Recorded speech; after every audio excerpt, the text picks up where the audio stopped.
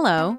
Welcome to another installment of the Central American Group's podcast, in which experts discuss topics related to doing business in Costa Rica, El Salvador, and the rest of the region.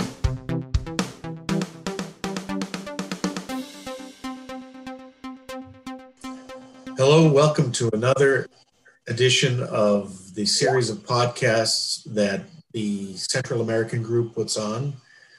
We like speaking with individuals that have knowledge about doing business in the region. Today, we are happy to have with us Agustina Mortola. She is from a company that is a consulting firm that she's in Buenos Aires, Argentina, and the name of the firm is Jones Lang LaSalle. Welcome, Agustina. Can you please introduce yourself for our listeners? Of course. Hi, Stephen. How are you? Thank you very much for having me. It's such a pleasure to come and talk to you. Well, as you already present me, my name is Agustina Mortola. I work for JLL. I'm part of the strategic consulting team, and we do perform different assignments for real estate investments. I'm based in Buenos Aires, Argentina, but I'm part of a regional platform, so we do cover all Latin America. Well, today, tell us a little bit about the topic that we're going to cover, if you can just give an introduction of that.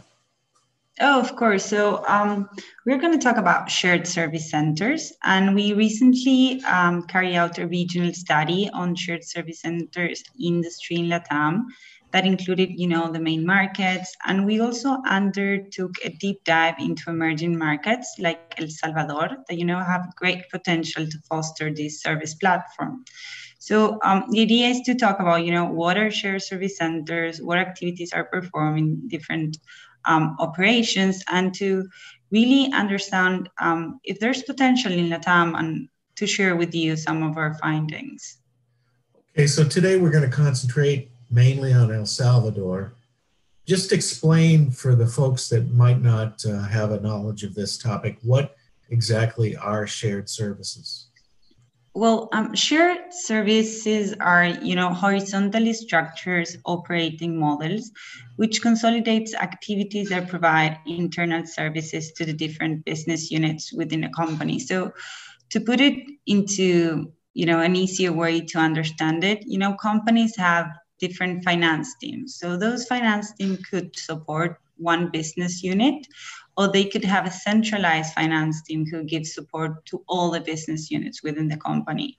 So creating these horizontal structures where you centralize certain services that provide support to different business units, that are shared services. We've seen that companies are increasingly doing this with the objective of, internally restructuring and reducing costs, consolidating administrative functions, and really to avoid duplicating efforts between, various business units. Just to mention, some of the advantages for companies using this model include the improvement in efficiency and delivering of greater management control. And, this allowed business units to focus on its core activity, while specialized entities carry out the high volume and low strategic value transactions. What exactly are the activities that are performed generally in shared service facilities? Well, within a shared service operation, one can find a wide range of activities that include human resources, activities such as payroll, database, emailing, training, some finances like PO creation, vendor management, IT, purchasing, call centers, all those activities that can be centralized and can give support to different entities within a company, those can be performed from shared service centers. So we've seen the shared service center implementation programs, for the most part, are processes that run in stages. In this way, the risk of failing is minimized and the deterioration of operation is avoided. So it's really important to bear in mind that the ability to centralize these services that I just mentioned is linked to the maturity of the company processes. So we have observed that corporations have not only begun to consolidate their operational services, but also to centralize its functions in markets that present favorable scenarios to their execution and success.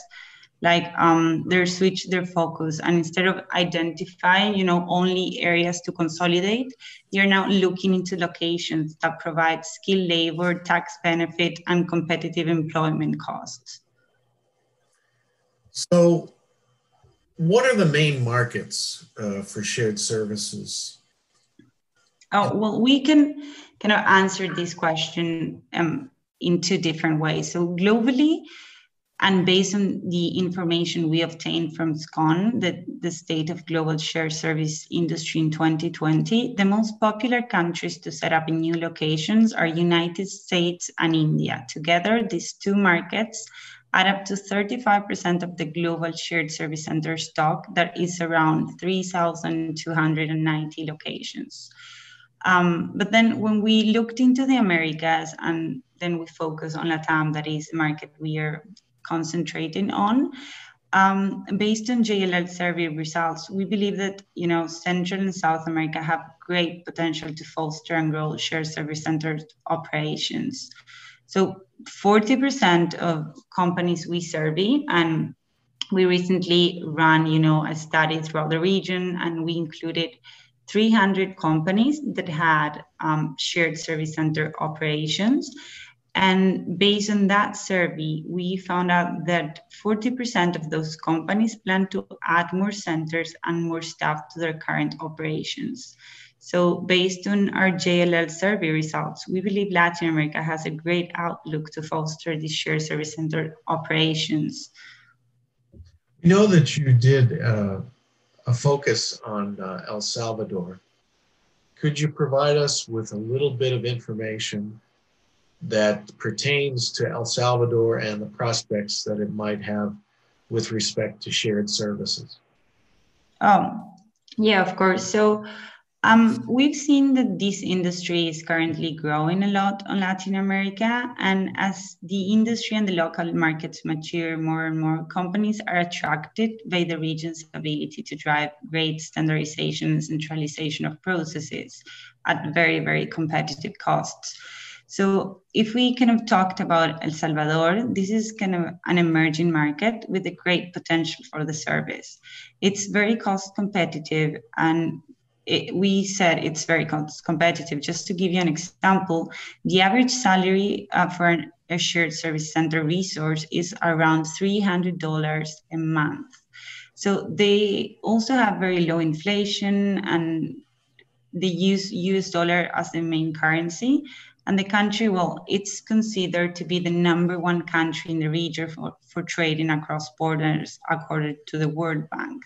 So there are many benefits in these emerging markets. Just to mention there are also tax benefits for companies setting up shared service centers. And of course, as with any emerging market, the lack of infrastructure may present a challenge, particularly for El Salvador that we are discussing. We noticed there is not much of a developed shared service industry. This is very positive on one hand because it brings lots of advantages for the companies that start to settling there in terms of cost, infrastructure, available labor force.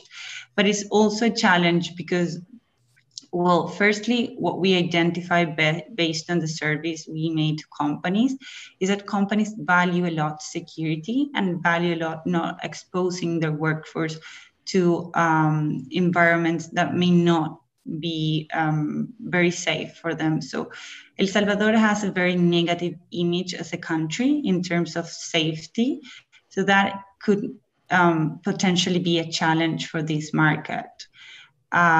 We believe that although infrastructure is not developed yet, its strategic geographic location, its cost competitiveness, and its tax advantage position this market as a strong contender to develop a competitive shared service center industry.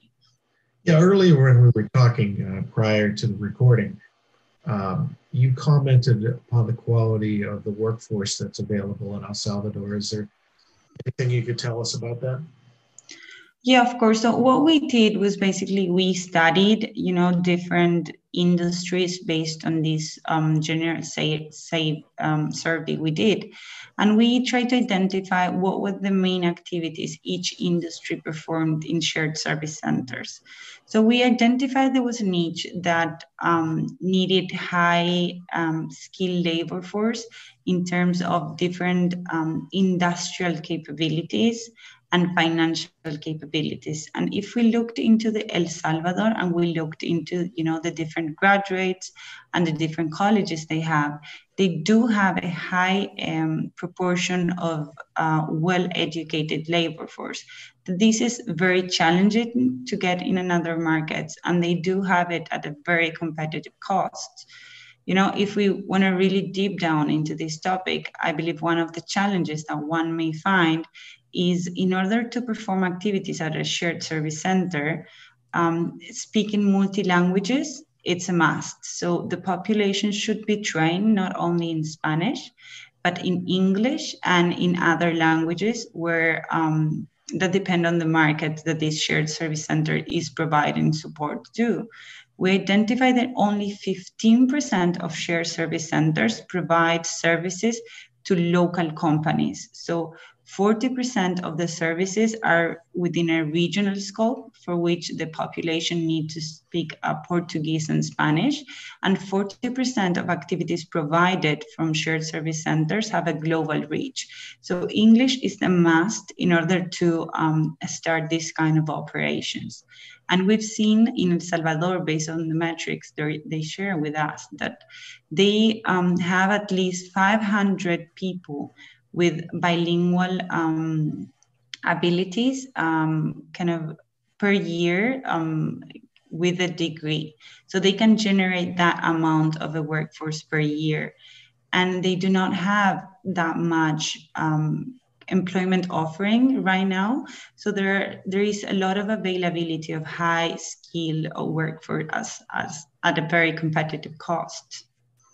Okay, so it's taking a step back and looking at things from more of a regional perspective. Which are the main markets for these shared services in Latin America as a whole? Well, if we want, to position regionally, the main markets in a region are San Pablo. It's actually the main market. It has, a big internal market, and it also provides services globally. So it has a large platform. In second place, we'll have Mexico, and Mexico has two main markets. Mexico City is the biggest one, and then Monterrey or Guadalajara could be the second ones. On third place, we got San Jose, Costa Rica, which is really one of the most well-known countries in our region because they have these free trade zones where they centralize all the shared service centers.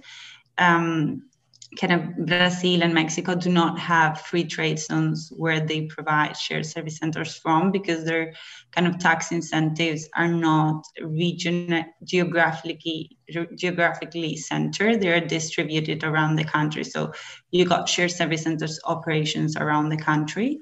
And then after San Jose, we got Buenos Aires and Bogota. Those would be the main markets in our region. Okay, what are the main trends in the industry and how would this group of trends impact Latin America? Well, if we have to talk about trends, we can highlight four main ones. So the first one would be the shared service center maturity process. So depending on the maturity of the operations, the variables that determine the location of a shared service center will change. A large proportion of the survey companies we included in our study are considered to be in early stages of maturity. These positions, LATAM very well as decisions are highly motivated by cost, and the region is very cost effective. So the first one would be, that companies that are starting shared service center operations are not that mature, and they're basing their decisions out of cost effectiveness, and our region is very cost effective. The second one would be about adopting global operational structures. So we've seen that usually shared service centers start with a small scope of activities and covering small geographies. So what we've seen is that companies are evolving to what we call GBS, or Global Business Services, and they are providing support from one operation to their global different business units and operations. So this increasing level of centralization of operations is also very positive, because they are performing more activities and covering more geographies from existing shared services. The third trend is the adoption of artificial intelligence. So and I think this is important to mention. Based on a McKinsey study published in March 2019, 68% of Latin America's shared service centers perform manual tasks.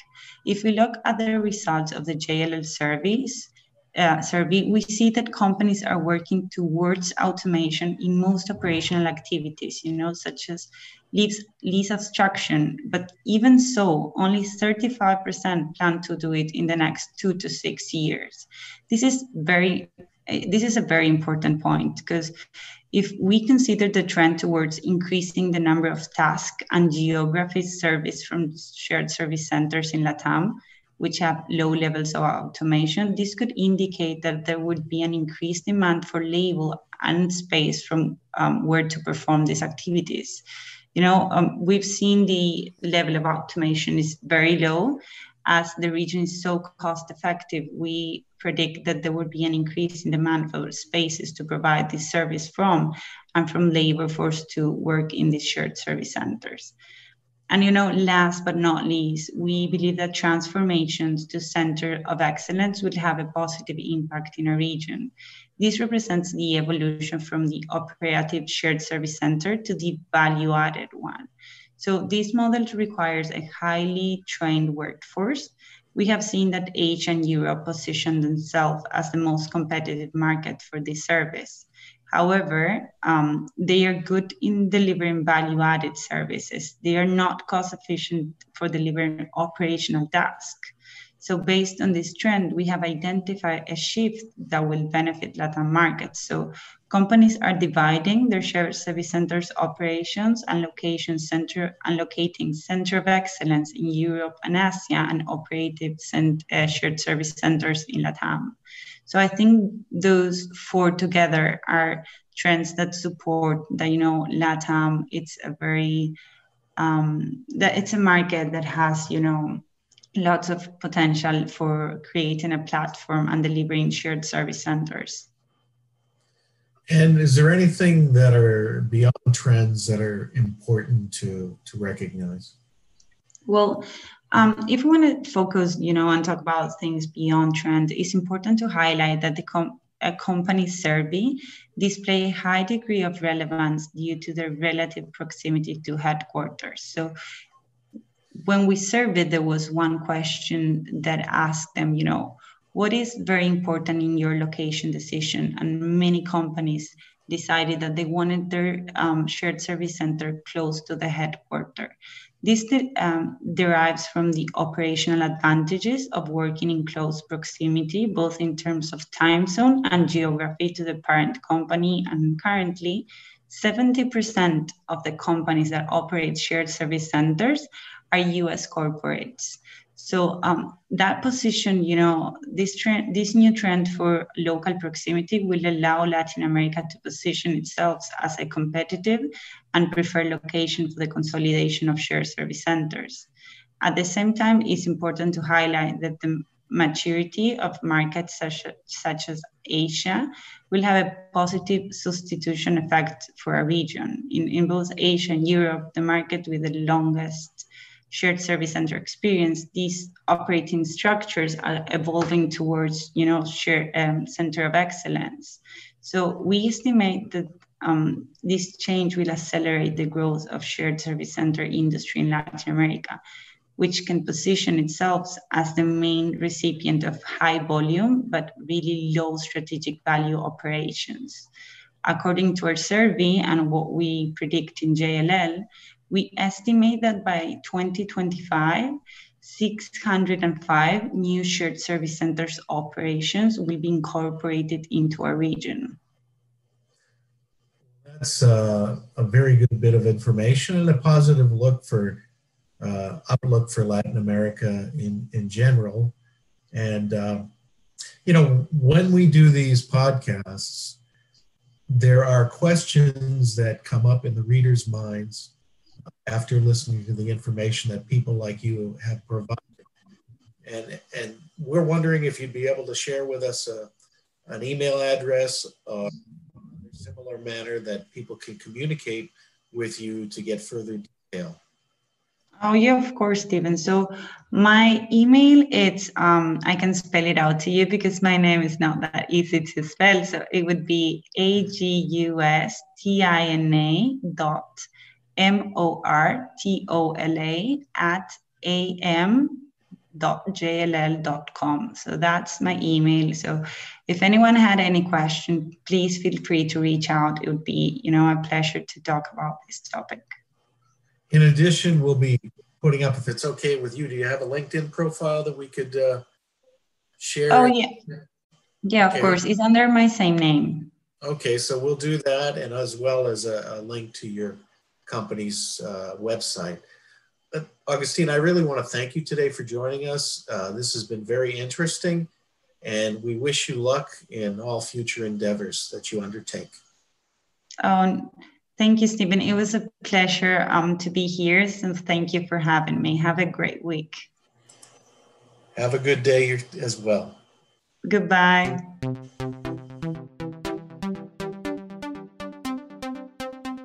Thank you for listening. Sign up to receive the Central American Group's quarterly newsletter by visiting www.thecentralamericangroup.com.